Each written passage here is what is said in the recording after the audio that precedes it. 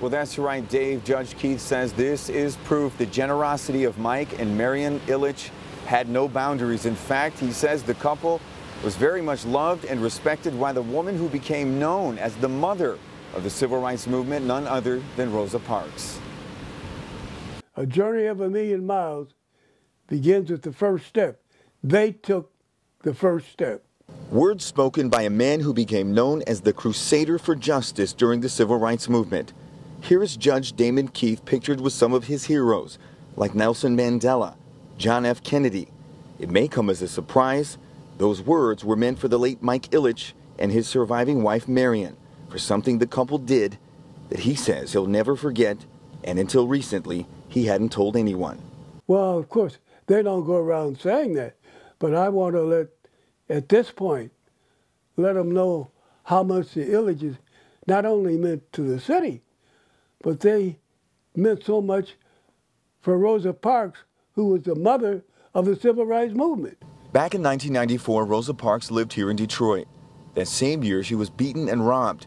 At the time, Judge Keith called on the community to raise enough money to get Rosa Parks out of the neighborhood she'd been living in.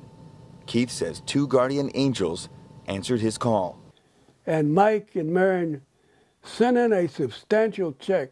In fact, I just sent a copy of their check back to them 3 or 4 weeks ago. Judge Keith says Mike and Marion Ilitch paid Rosa Parks rent at the Riverfront Apartments in downtown Detroit from that moment until the day Parks died more than a decade later. He didn't want to see people suffering.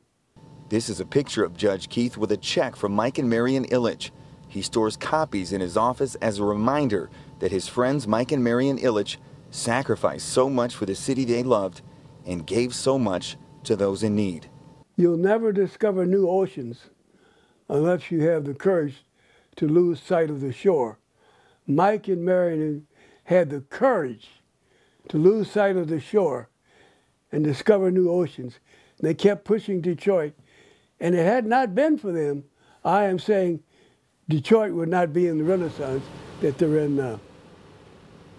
Back here live now, of course, Judge Keith says this is just one of many reasons why the late Mike Ilitch and his surviving wife Marion meant so much to him and so much to so many others. We're live in downtown Detroit. Gino Vici, 7 Action News. Gino, Judge Keith also had some other ties to the Ilitches because of his love for baseball. Did he talk about that today? He sure did, Dave, and you know a thing or two about this story. You've covered it in the past. For those who don't know, Judge Keith was he played a very important role in the career of a Tiger great. His name is Willie Horton, and of course, there's a statue outside the walls of Comerica Park of Willie Horton himself. Back to you, Dave.